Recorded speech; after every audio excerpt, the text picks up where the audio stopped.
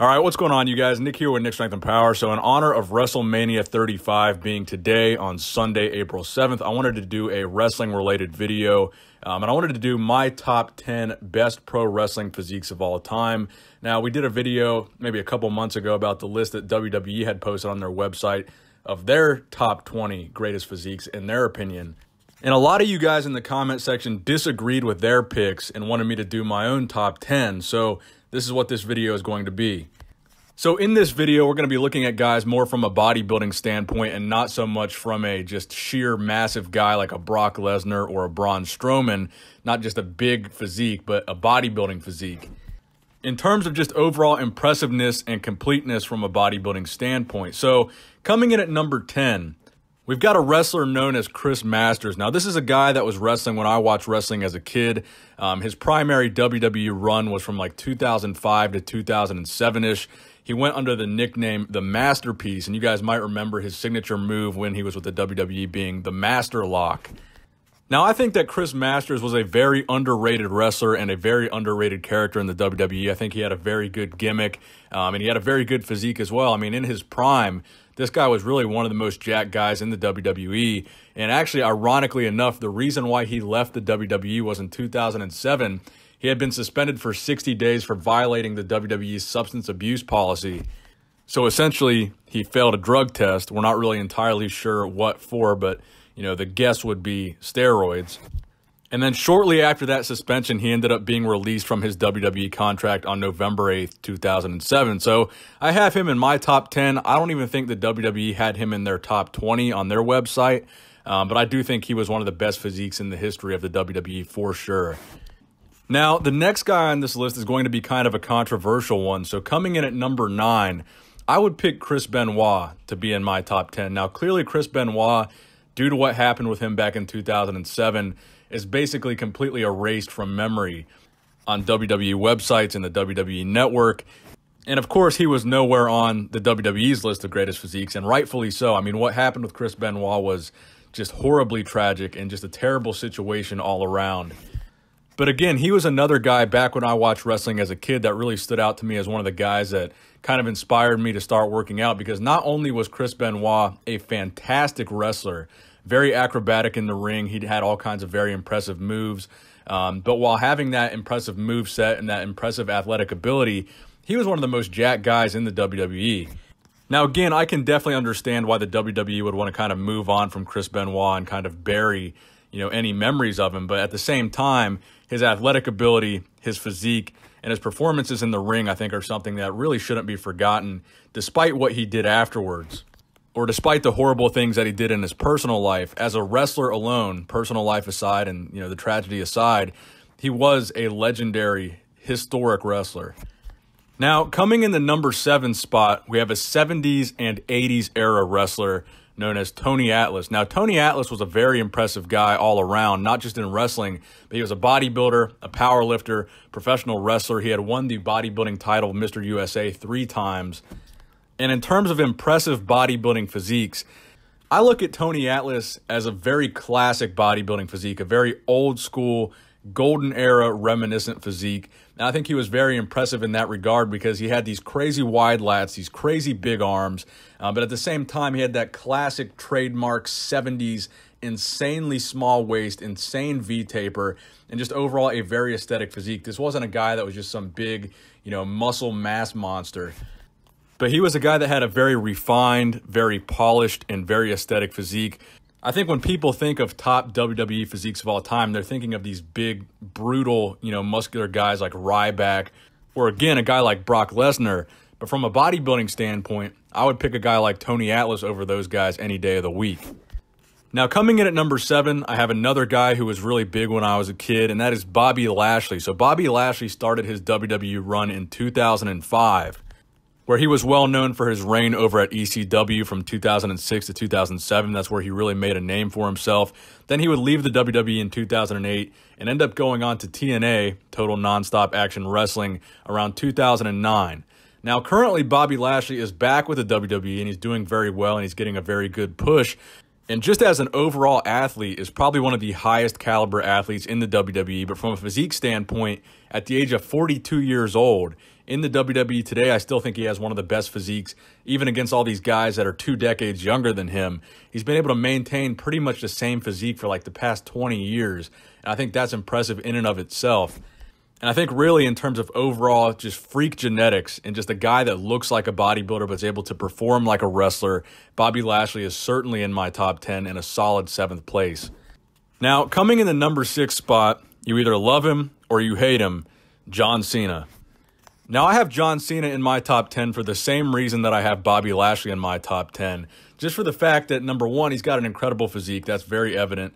He's got ridiculous vascularity. He's always shredded. But again, he's 41 years old, and he came into the WWE back in the early 2000s. So he's been in this game for, again, 2 decades. And he's been able to maintain that superhero-like physique for the past 2 decades. And at 41 years old, doesn't even really show any signs of slowing down. And I think that's very impressive, and I think that's worthy of a spot on the top 10. Now, coming into the top 5 here, at number 5, I have the Ultimate Warrior, a.k.a. James Hellwig. Rest in peace. Unfortunately, he passed away back in 2014. But I think from his era, the mid to late 80s, the early 90s, he was one of the most iconic physiques in the WWE. He came out with the crazy face paint. He had the bicep bands on. Super vascular guy. He was a bodybuilder before he was a wrestler. And overall, he was just one of those guys that was a freak. And he was known for being a freak, and having a crazy physique really made his character and completed that gimmick. And I think without that physique, the Ultimate Warrior gimmick wouldn't have been as successful. You know, this maniac that's super ripped, comes in with face paint. I think that's really what made the gimmick. If we had a guy that was fat or skinny, I don't think that gimmick would have worked with a different physique other than the physique that Warrior had. And just looking back at some of the photos of him, I mean, they're just iconic wrestling photos. Now, coming in my number 4 spot, I have a guy that's from the same era as the Ultimate Warrior, and that is Ravishing Rick Rude. He's known as being one of the most aesthetic guys in the history of the WWE, and probably the only wrestler that I know of that would, his signature pose would be an abs and thighs pose, which is a traditional bodybuilding pose. So this was another guy whose gimmick was really dependent on his physique. I mean, he really relied on having to be ripped and have these crazy abs when he would come on and compete because he would do those signature abs and thighs poses, and it was really dependent on him, you know, coming in ripped. And I think that's another characteristic that makes these guys in my top 10 is the fact that their gimmicks were dependent on them having these impressive physiques. And Rick Rude was just a wrestling icon, man. I mean, everyone wanted to be like Rick Rude. His whole gimmick was, you know, he's muscular and he gets all the women, and everyone wanted to be Rick Rude back in the day. So I think he certainly deserves a spot on the top 10 here.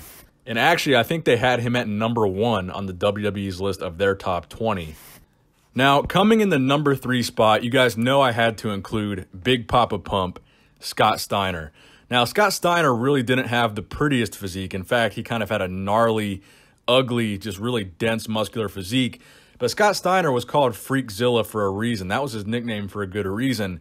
And that reason was that no one had ever really seen a physique like Scott Steiner's in professional wrestling before. Again, it wasn't the prettiest physique, but he was just a freak. I mean, he would come out ready to wrestle with veins just busting out all over his body. Of course, he had probably the weirdest and freakiest looking arms and biceps in the history of wrestling. And I think Scott's just a guy that if you watched wrestling during the era of Scott Steiner, it's just a guy whose physique you can never forget because it was so unique and so original and just, you know, something we had never seen before. And again, this is another guy that built his whole reputation and his whole gimmick off the fact that he had this, you know, ridiculous physique. Now, coming in the number 2 spot, I have Batista, the Animal. Now, this was another guy that was a big wrestler when I was a kid, and he was one of the guys, I remember watching wrestling, you know, before I was ever into working out and just thinking, man, that guy is just, he's a monster.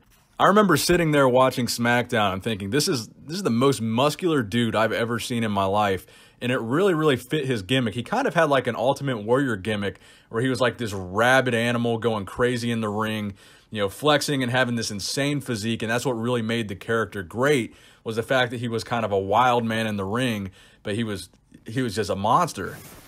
And of course, you have Batista wrestling this weekend, tonight actually, in Wrestlemania 35, wrestling Triple H. So you know I had to include him in my top 10 list. Now, coming in my number 1 spot, my pick for the #1 greatest and most iconic wrestling physique of all time is superstar Billy Graham, wrestling from 1969 to 1989. In my opinion, Billy Graham was like the Arnold Schwarzenegger of professional wrestling. He was a competitive bodybuilder in the 60s and 70s during that golden era of bodybuilding, and he had a very golden era physique, very similar to Arnold Schwarzenegger's. He was a very tall guy and a very big guy, weighing 300 plus pounds while still being in bodybuilding shape. And he had probably some of the biggest arms ever in professional wrestling at 22 inches. You know, most current pros today are in the 23 to 24 inch range. And this was back in the 70s. He was also a competitive powerlifter, bench pressing 600 plus pounds at one point. He trained at Gold's Gym Venice with Arnold and Franco. Arnold was his training partner for a period of time. There's a lot of photos where Billy Graham is actually out-angling the hell out of Arnold Schwarzenegger. And Billy Graham's gimmick was also the inspiration for Scott Steiner's gimmick and also Hulk Hogan's gimmick as well. So he kind of paved the way for these super muscular guys to have these gimmicks. And back in the 70s when he was wrestling, there was nobody even close to his physique. I mean, no one was touching this guy. From a physique standpoint, he was on a whole nother planet. I mean, back in the late 60s, early 70s, this is when a lot of wrestlers were still just, you know, as big as possible, just kind of big, fat, hairy guys wrestling. And he was one of the first guys that was really just all around bodybuilder slash wrestler. And I think he really forever changed the game of professional wrestling. So let me know what you guys thought of this top 10 list. Who would you add? Who would you subtract? Do you think this is better than the WWE's top 20 list? Please give this video a thumbs up if you enjoyed it. Make sure you subscribe to this channel if you have not subscribed already. Nick Strength and Power, signing out.